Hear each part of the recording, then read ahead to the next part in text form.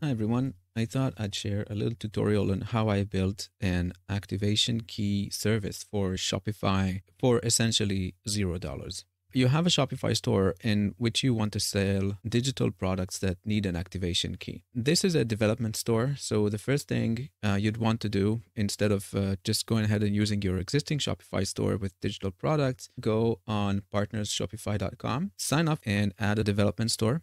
Once that's up and running, access the store and see that it's provisioned and working. Create a product. Any product will do, except you will probably want to make this product a non-physical product. Here in the details, just unclick this so that you're not getting any shipments and fulfillments and so on, because this is all a digital product. Once you have this product in place, in your Shopify dev store, you'll want to create a new application. So go on settings, app sales and channels, and click develop apps. In develop apps, you would want to create a new development application. I already have one created here that will allow me to do the activation key updating for every one of my orders. In configuration, you'd need to edit your admin API integration to allow for write orders and read orders scopes. You can find them here. Just make sure that write orders and read orders are enabled. Then back in API credentials, create an access token that you can use this API to start editing your orders from an API. So you're probably wondering why you would want to do this in the first place. Well, there are plenty of Shopify applications that allow you to do license keys and so on. You can just go on the App Store and search for license key, and you'll find a whole lot of applications that allow this. But if you check out the pricing, you'll see that even the cheapest ones, like this one, for example, they will charge you at least $10 a month for this service of just providing license keys and a few other services. And for something that's independent and a little smaller scale, you may not want to pay this sort of monthly fee for something that you can build yourself with just a few minutes. We have our store set up, we have our product set up, and we have our app set up. And the next thing to do would be to set up two things. You would want to make a webhook. So whenever someone goes on your store and clicks a product and makes up an order, like this one, I only want one and I will click buy it now. And then I'm going to the checkout screen where I can put in my email and my details. As soon as I click complete orders, and this is free and I don't have to make any payments, I will have an order created. Shopify will be able to notify our small serverless application whenever an order is created, so we can attach the key to it. This is accessed through settings, notifications, and in notifications you will find webhooks. In webhooks, you'll want to create a webhook for your order creation. On here, you would select order creation and then set up the URL, which we don't have yet, but that's where we would set up the webhook.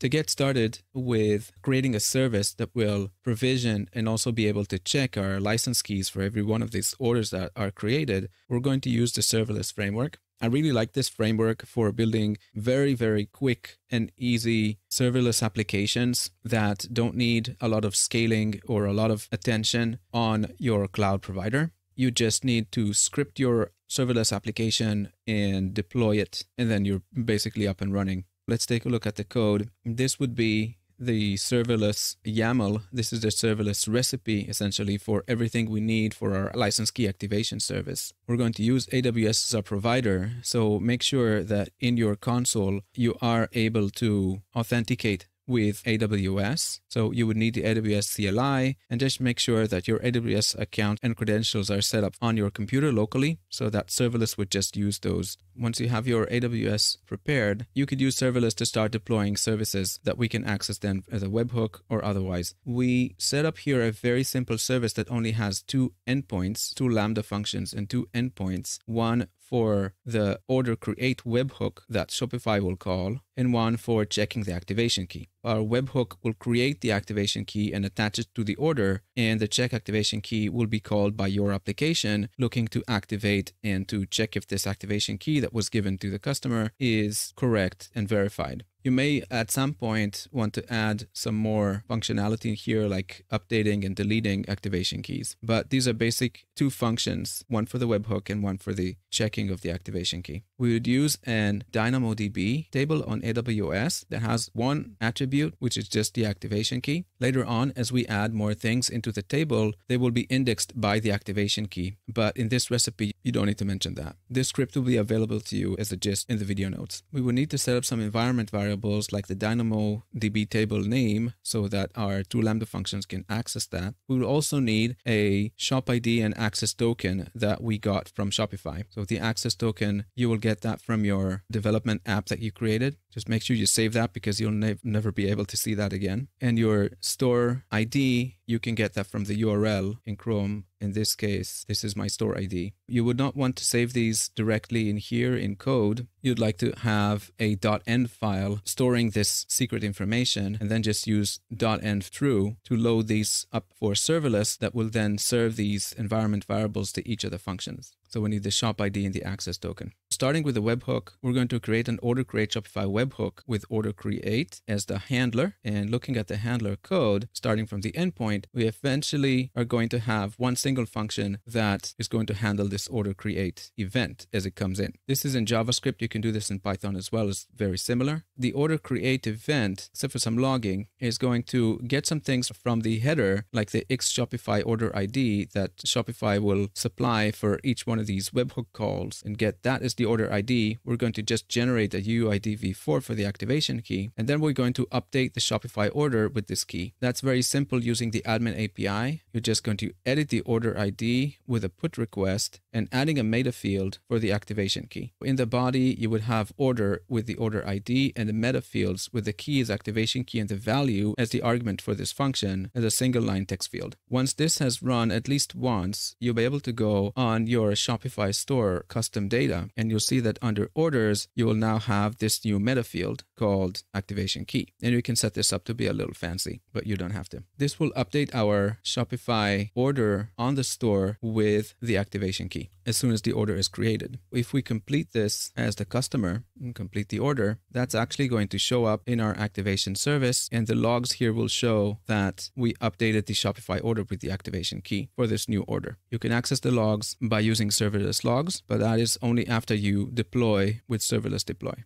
This is essentially all we need for our webhook, is just updating the Shopify order with a meta field that has this UUID activation key that we just made up on the fly here. The next step will be to save this key in a database so that when we're fetching it or checking it through the application, we will want to know if this is a valid key or not. For this, we would use DynamoDB. We'll set up a new activation key object here that has our table index, which is called activation key, and then the order ID. That's pretty much all we need. Calling the DynamoDB here a put operation on the table name that's coming in through our environment variable with the new item that has our index for the activation key and the ID for the order ID. Running that over DynamoDB will register that in the database.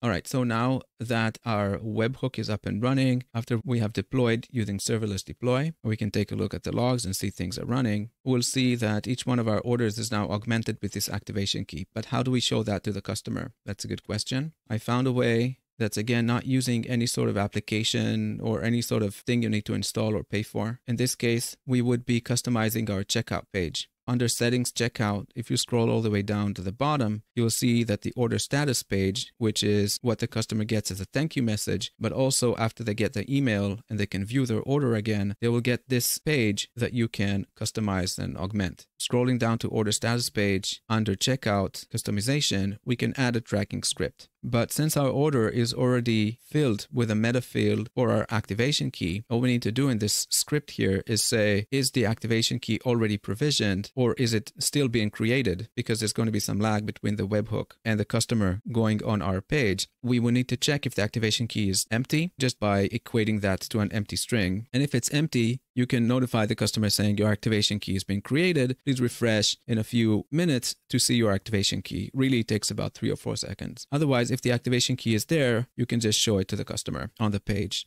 make sure to use Shopify's add content box so that your content shows up nice and well designed. So we have completed this order. We know that our order now has the activation key already attached to it, and we can verify by taking a look at the order on Shopify, and you'll see that you get a meta field with your activation key here. The order is already augmented with the activation key. So in fact, now the customer would refresh this page and the activation key will pop up. Here's the activation key. At the same time, since it's a digital download, you can also provide your customer with where they would download the software, like links or anything else that you would need. And you can customize all of that through settings, checkout, scroll to the bottom, an additional script. You could add any sort of additional information that you would need to show to the customer in here. The last bit of this would be checking if the activation key is valid. That's another very short Lambda function that could be provisioned through serverless. In this case, my handler, check activation key, will receive an event from Lambda with a query string parameter of the key, and we'll get that as the activation key to check. We can go on the DynamoDB and see if that key exists. If it doesn't, we can say it's an invalid key. But if it does, we can go back on Shopify, some details from the order, like the product ID, product name, customer name, anything that application would need to work with this activation key, to verify it, or maybe to show back to the customer. In this case, we would respond with 200 and we'll respond with the order details. So let's take this activation key and go on our activation key checking service here. It's called check activation key. And once we run this request, you'll see that we're getting the proper information like the product ID, product name, customer name. So there you have it, a very, very simple activation key service for Shopify. You didn't need to install any sort of applications that cost anything. The cost of running these services is very, very low under AWS's free tier. The Lambda functions are only going to run every now and then when your application's starting and it's checking for the activation key, or if someone places an order. Even at a high volume, you're probably going to stay way below the marks for the free tier for AWS. So check out this method for adding an activation key to your Shopify store. Thank you, and I'll see you in the next video.